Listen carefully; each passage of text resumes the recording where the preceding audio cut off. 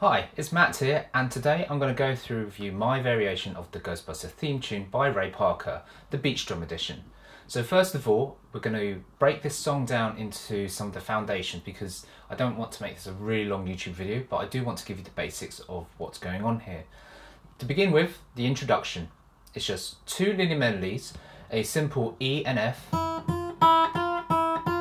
plays all the way through over the top bass line. And the bass line is just this, it's E, D, C sharp, B flat, A, G, E flat. And we just play them together. So for my fret hand, because this has a lot of the work, I use my little finger to anchor across the guitar body. And playing them slowly together, it's first the opening E's on both sides of the guitar strings. And then whilst that keeps going, then we play the open D for the bass line. I'm using my fourth finger here to fret the C sharp. Okay, this is interesting because here, instead of trying to play the E and F at the top, continuing with the index finger, I'm now swapping over to allow me to play the B flat. And the reason why I don't play the B flat here with the index finger is so that I can keep the top melody going. Then A, before I played the G, and the same thing again, I'm playing the E flat with the second finger to keep the melody going. And that brings us really to the main part of the song, the main groove, the riff. And this riff is a really cool one with 3 chords because it underpins the entire piece, and it's made out of E major, D major, and A major. And there's a transition note from the E major to the D, and that is G sharp.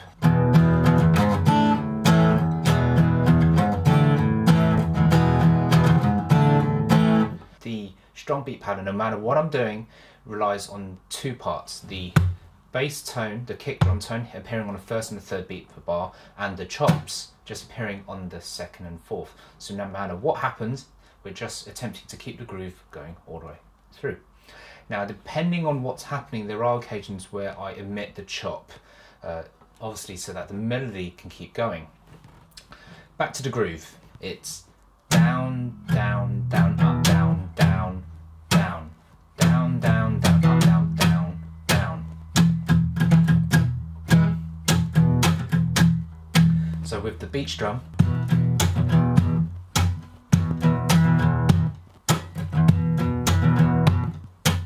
and now let's add the chords back in.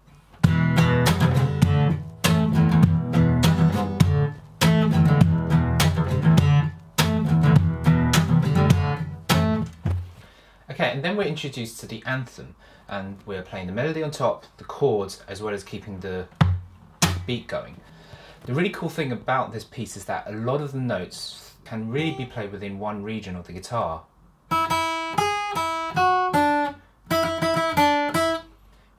However, I found when trying to play up here all the time and playing across all strings, they weren't really sounding loud enough, which is why I opted to play the anthem up the neck. So instead of playing the S sharp and the D here, I'm actually going further up the neck and sliding up, anchoring on my index finger to reach the 7th fret. So here's the anthem melody by itself, and I'm going to play using the fingers I normally play them with. So it's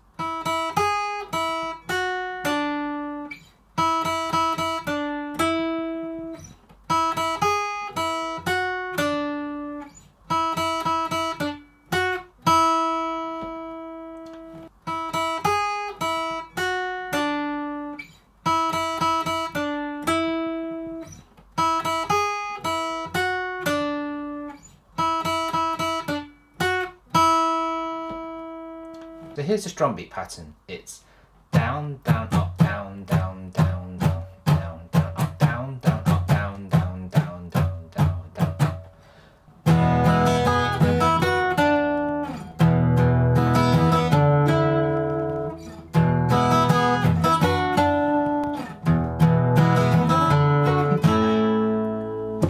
So put them both together.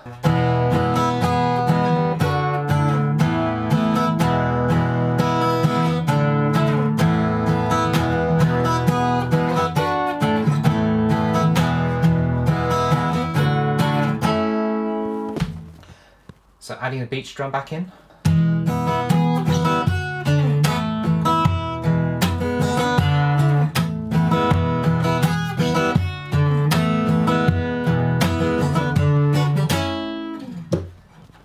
And that's what you need to get used to. The idea being that for the melody notes on the anthem, you want to strike harder against the strings which the melody plays. And then we get to the verse. So the interesting thing here is that whilst we're playing major chords,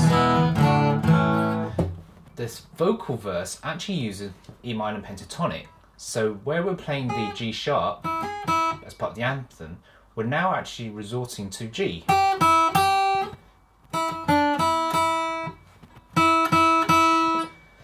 And then because the Ghostbusters part actually comes in like shouting, I've had to adapt that to more note-based and play A, G, E. And so here's the verse melody, again using the same fingers I play with the chords.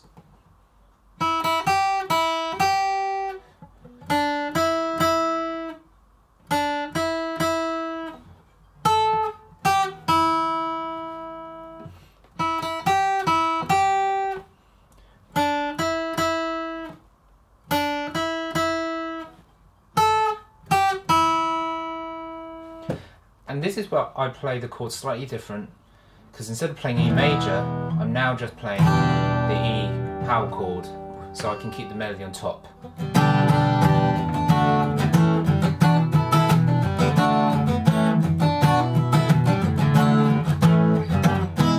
And then we come to middle 8. So first of all, the chords are literally D major, E major, and again the melody is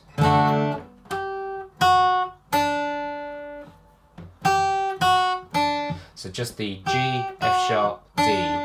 But because I'm holding the D chord, I'm using my little finger and then letting that go. And then this is just a straight E major riff. And all I'm doing here is hammering on after the initial downstroke.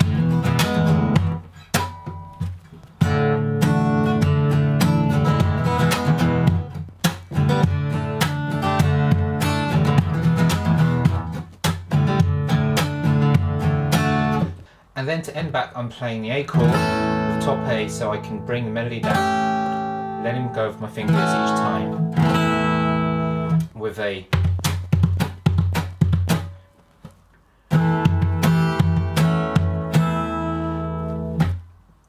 and then we get to the final part, which is the outro, and it's almost like a second chorus. And all I'm playing here, instead of the E major, it's just the E power chord, D, C major, but using the little finger, this variation, to keep the melody going back to D. And the melody is just simply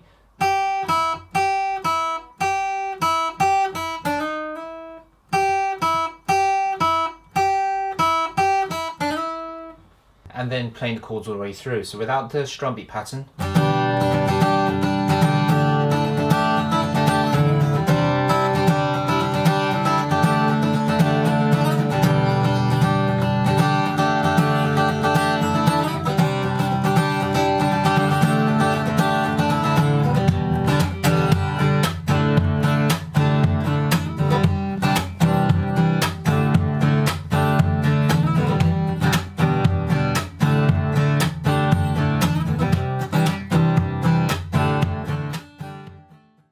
so that's pretty much it. The Ghostbusters theme tune, my version, played on Beat-Strum guitar. So let's recap. We went through the introduction, which are the two melodies, the initial riff with my first strum beat pattern, then the anthem, which is the strum beat pattern and the anthem melody on top, before the slight modification for the verse. Then we've got the middle 8, and then finally we've got the outro. I hope you enjoyed that, and I'll see you next time. Take care.